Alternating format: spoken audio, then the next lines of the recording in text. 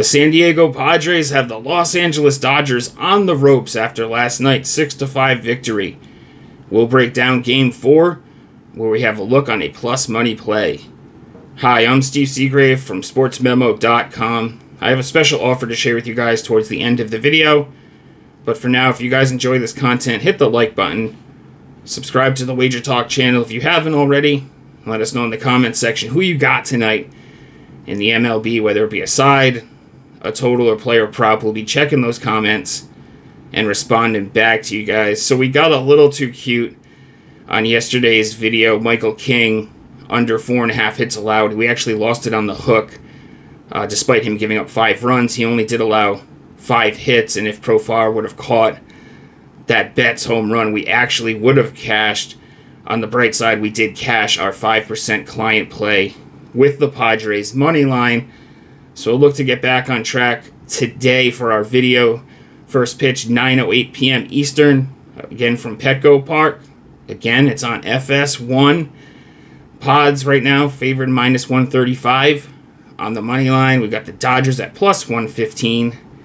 Total sitting at 8. And it looks like it's going to be a bullpen game for the Dodgers tonight. I would expect to see Landon Knack at some point in this game for an extended period if he pitches well.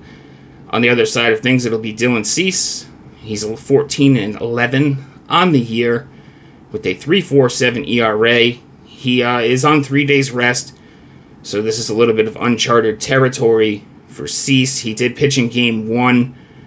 It wasn't a very good start. He allowed 5 earned runs across only 3 1/3 innings, and that was the one game the Dodgers won. Was that 7-5 victory. On the other side of things, this Dodgers pen, like I said, expect to see Landon Knack at some point in this game. He did allow 4 earned across 4 innings in late September. The only time he saw the Dodgers this season. As far as the Dodgers pen, Banda and Kopech, you got to expect, and I think Dave Roberts actually did say that they would both be limited tonight after pitching an inning and an inning and a third, respectively. Also, the Dodgers dealing with some of these real injuries here with Freeman running at the end of the game. He might not play tonight, and if he does, he's going to be limited for sure. He's been really battling that injury, and then we saw Rojas, who he's been key at the bottom of this order, turning it over into Ohtani and Betts, and Rojas left the game last night. I wouldn't expect him to play either. And if he does, he's going to be pretty limited.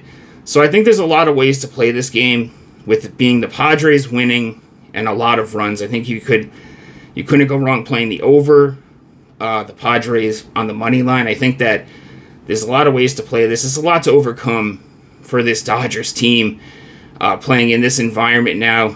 Banged up, bullpen game.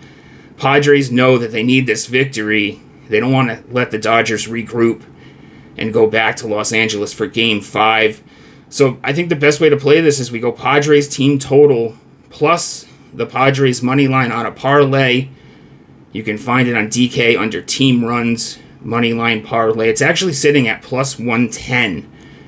Great odds on that one. So Padres to win the game and score. I expect them, if they're going to win, you got to figure in this series we've seen 12, 11 runs in this game. So I think the Padres to win this game, they're going to need 4 runs.